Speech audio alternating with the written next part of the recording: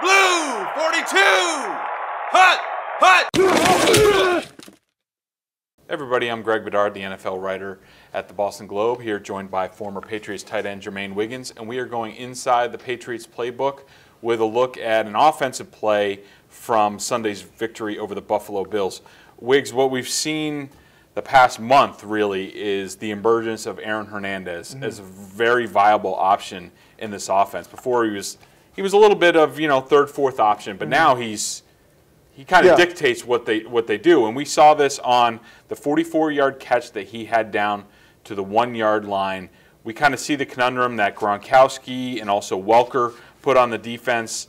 And why don't you take us through this play and show us what things went right for the Patriots? Well, first off, Hernandez at the beginning of the year was one of Brady's go-to guys, and then he got hurt. So, but now he's starting to get healthy, and what they're able to do with Hernandez is line him up in a variety of positions. Here he is lined up right here. They have with a three tight end look. It's almost a triple wing. This is the fullback, and what they do is they run Gronkowski on like a basic route where he gets up to about 12 or 13 yards, and then he runs across. And what they do with Hernandez, they run him on an under route. So he'll come up and he'll come underneath. So they want to play a high-low on the linebackers. And what they did with Ben Jarvis is they ran him on a wide route. So that took this linebacker out of the picture.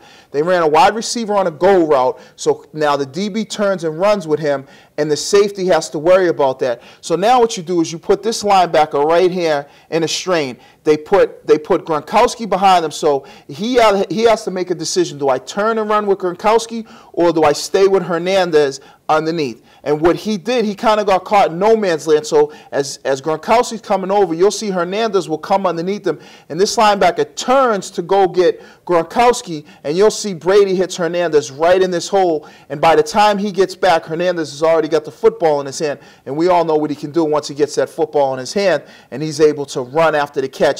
And Gronkowski gets downfield, he gets some blocks, and Hernandez makes a big play. But what they do here is they put a high-low on the linebacker right here with two of their best weapons on offense, Hernandez and Gronkowski, and this safety's kind of playing a deep area there, so that's where the strain becomes. But because you have a guy like Hernandez and you have a guy like Gronkowski, it's almost pick your poison. Yeah. Wiggs, let me ask you this, because we'll see this set, and we've seen it. Even take the fullback out. They have Nate Soldier as a third tight end. Yep. They've been running this. Now, we all know that the Patriots have had trouble, and we're going to see this in the postseason, with teams that play more man-to-man. Can you play man-to-man out of this kind of alignment if the Patriots come out like this? Well, see, what this alignment does is you can run the ball to this. So now you can get the numbers that you want because you have three tight ends or two tight ends and a fullback over here. You have the number matchup that you want, and you can run the football here. So now they have to, defensively, they have to compensate and overload this. And now that's what's going to happen. You're going to see guys who play man. Maybe they have this DB because of the fact they know Hernandez is a valuable weapon. He plays man there.